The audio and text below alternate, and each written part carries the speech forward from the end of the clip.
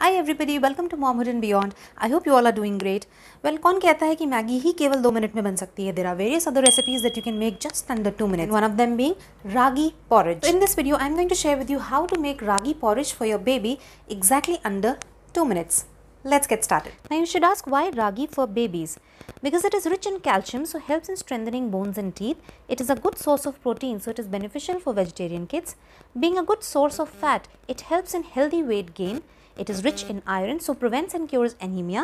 It prevents constipation as it has high dietary fiber.